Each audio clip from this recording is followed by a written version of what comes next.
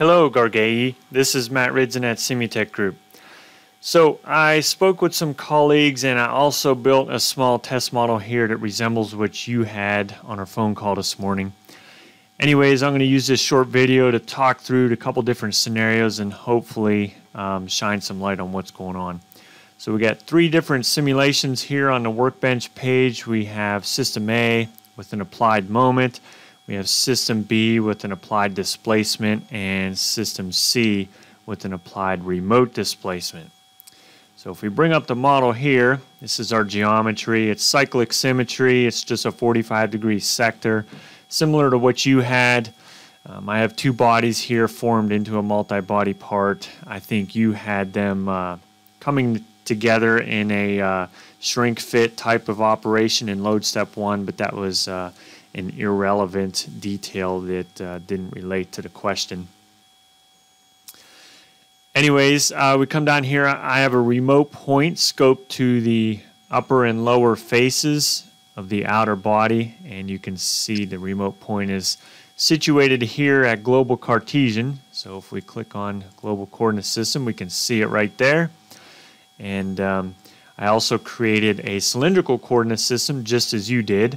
And Z is pointing out the screen at us, X is radial, and Y is theta. So we come down here, we just have an ordinary mesh on there, nothing special. Let's come down here. I put a frictionless support on all of these simulations on both sides of the to simulate the symmetry conditions. And we have a cylindrical support here on this inside face with radial, axial, and tangential fixed. Okay. And in this first simulation, we have an applied moment. I arbitrarily applied 100 pound-inches, as we see right here, and it's scoped to that remote point, which is applying to those two faces on the outer body. Anyways, we come down here and take a look at the moment reaction. We're getting roughly minus 7 pound-inches on that cylindrical support. Okay. And for that, I'll just take a look here at max principal stress. We're getting roughly 60 psi as our max principal stress.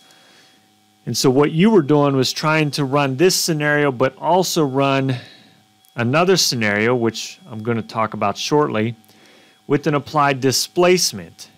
And then you were finding the point in time where the moment reaction was close to what you got in the first scenario, and then looking at the max principal stress at that time to see if it compared with your first scenario.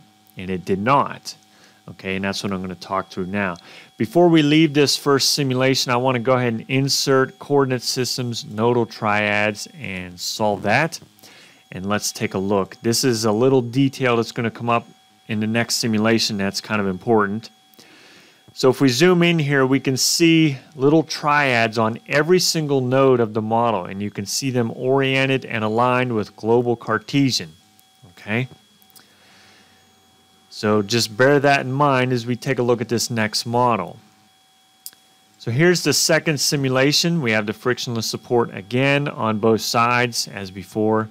Cylindrical support on this interface. And we have an applied displacement of an arbitrary number, 1e to the minus 4. And it's oriented along this cylindrical coordinate system that we created. So it's acting in the theta direction. Okay? So in theory, it should just spin this in the theta direction with an applied displacement. And then you can come down here and look at the moment reaction. By the way, this moment reaction is about 123 pound-inches. So you were finding the point in time where it was roughly 7, which is what we had in the previous simulation.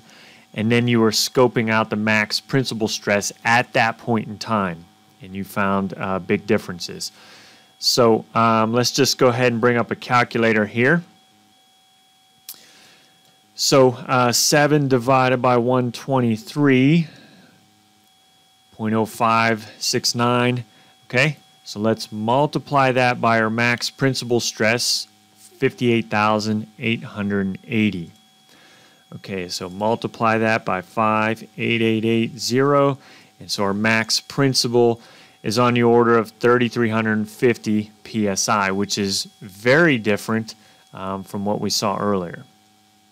Okay, so all I did was a linear interpolation of the moment reaction here at the point in time when 7 pound-force inches occurs in this time history, and then applied that ratio upon this principal stress. And we see it did not come out properly. So let's right-click and insert coordinate system, nodal triads, and hit solve here. Let's snap into the Z orientation. We zoom in here. So the displacement applied to the cylindrical coordinate system rotates the nodal coordinate systems into the local coordinate system, in this case a cylindrical system. So the problem is, let's pick on a node down here on the bottom. So we have a node here, and theta is pointing 45 degrees up and to the left. The problem here is that these nodal coordinate systems upon which the displacement is applied never rotate or update through the solution. So as you continue to apply 1e to the minus 4, I think it was, 1e to the minus 4, on this node here throughout the solution, it will always yank on that node 45 degrees up and to the left in an unnatural way. So even if the node is kind of rotating less than 45 degrees, maybe 40 or 35, there's going to be a displacement yanking it 45 degrees up and to the left through the whole timeline of the solution. And that goes for every single one of these nodes that has that applied displacement. The nodal coordinate systems will not update through the solution. So that distorts the results. We get this moment reaction. Okay, let's go ahead and magnify this really big. This is what we get. So if we animate it, every single one of those nodes is being yanked 1e to the minus 4 in its nodal coordinate system at the beginning of the solution. So even though it's 1e to the minus 4 and it's very small, it's still enough to throw off the results, okay, because those coordinate systems do not update. Okay. By the way, we can see here the frictionless support is being upheld. Okay, we have this. This is a distorted graphics image. Okay, I magnified at 5x. But we can see the one face here and then the other face here where we had the frictionless support. They hold steady in space. Okay. So, scenario 2 does not work. Let's go down to scenario 3 here. We have our frictionless support again. We have our cylindrical support on this face here. And this time we used a remote displacement. And down here I arbitrarily specified some angle, 1e to the minus 2. Okay, and it's scoped to that remote point that I created earlier, which is applying on those two faces. So we come down here and look at the moment reaction, and we're seeing roughly minus 942 pound-inches at the end of the solution. So recall at the beginning that the first scenario had roughly 7 pound-inches of reaction. So let's put in our calculator. We're going to do linear interpolation, 7 divided by 942, and we get 0.0074 and some change. Okay, so let's apply that ratio to our max principal stress. We're seeing 8155. Okay, so this is the point in time where our moment reaction equaled what we saw at the first simulation. So let's apply this ratio times 8155, hit enter, and we get 60.6 psi. So at the point in time where our moment reaction matched the first simulation, the max principal stress also matches the first simulation. So we have 60.6 here, and we had, let's see, right here, 60.0. So those are sufficiently close to each other to close the deal and say it's good. So the first and the third scenarios work, but the second one does not, and that's because of these nodal triads not updating through the solution. Okay. Now, you also sent another email asking about applied forces. it's sort of a similar situation where you have a force being applied along a coordinate system that does not update through the solution. Okay, but in this case, the forces are applied. So if you came in here and inserted a force, it's going to wipe out the solution here.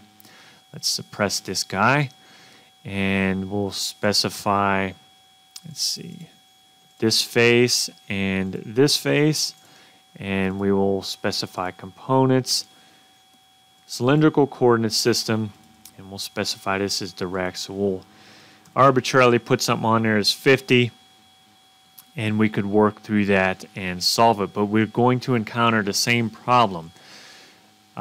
In this case, let's bring up the help menu here. The SFE command is used in the background. I don't know if you know the APDL language, but that's running in the background to build out this model and solve it. Okay, it's the backbone. The SFE command is used. This is a surface load on elements. Okay, and so it's applying a pressure. I know we specified a force in mechanical, but it converts it into a pressure behind the scenes and applies it. And it uses this SF control command to rotate the elemental coordinate systems. Okay, we're not talking about nodal coordinate systems this time. This force load is applied to the elements with the SFE command. The SF control command is used in the background to align the elemental coordinate systems into the local cylindrical coordinate system. Okay, but they again do not update through the solution. Okay, unless the one caveat here is that you can insert additional APDL commands, and I'm not going to get into here. It's kind of like a little bit deeper than you're probably looking for, but there is some additional commands we could insert to the model in mechanical to make those elemental coordinate systems update through the solution. But just a native application, okay, with no extra commands applying this force, it will not update those coordinate systems, and you will encounter a similar situation where the results are warped and skewed and incorrect. Okay? All right, so go ahead and think through those things. See if you can reproduce it on your end. I suggest either this first or this third scenario, okay? And not that second scenario. So you want to be taking a look here at this applied moment, or in the third scenario at the applied remote displacement. All right, so take a look at that, see if you can reproduce some better results on your end, and as always, if you have any other questions, don't hesitate to ask. All right, thanks for watching.